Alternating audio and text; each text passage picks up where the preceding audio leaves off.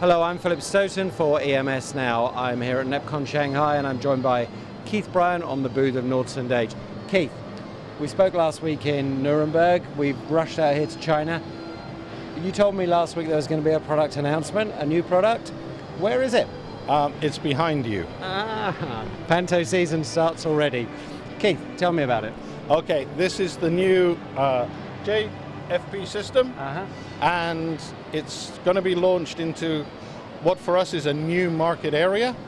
It's the market space below where we currently sit with the ruby and the diamond, and we're hoping that this product is going to basically sell a storm. Right. The aim is to be market leader within 2 to 3 years. Wow, that's exciting.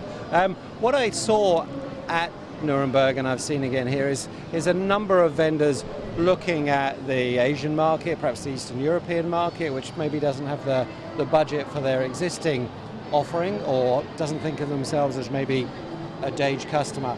Is this the kind of product that will address those with a kind of out-of-the-box practical solution? Yeah, I mean, we counted up there are about 27 players in this marketplace. So globally, it's a big business. Individually, maybe the sales aren't that big, but when you look at the whole thing as a market, it's really worth going after.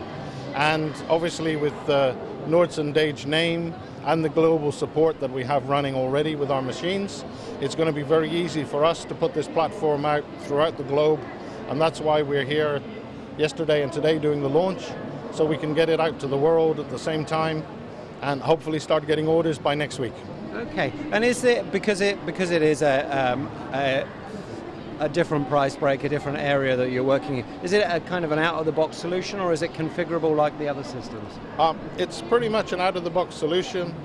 We have a CT available as an option, we have joysticks available as an option, but it's pretty much what you see is what you get kind of solution, which fits that sort of marketplace, because the customers know the specification of the machine they want.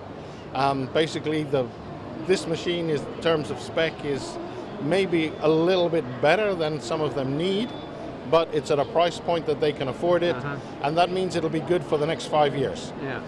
And you chose to launch it here. You had the opportunity in Nuremberg last week, I guess, California a few weeks before. Was that all about timing, or was that because you felt it was really a sweet spot for the China market? Well, we think it's a sweet spot.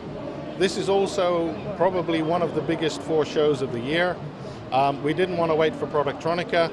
SMT, yeah, it's a good show, it's a good platform, but it's mostly European.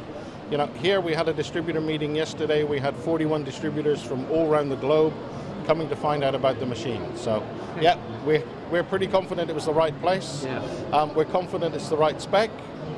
We're confident it's going into the market at the right price. So, we're just waiting for all the effort and all the planning to pay off. Perfect storm by the sounds of it. What else is going on here in China? What's your installed base and footprint look like at the moment?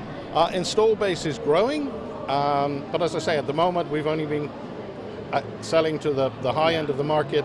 The real big market is where this thing is going to sit. Yeah. So we're expecting market share to increase dramatically over the next couple of years.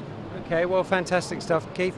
All the best of luck with it. I hope it does what you expect, and look forward to speaking to you later in the year and finding out how it's gone. Thank you. No problem, Phil. It's always a pleasure.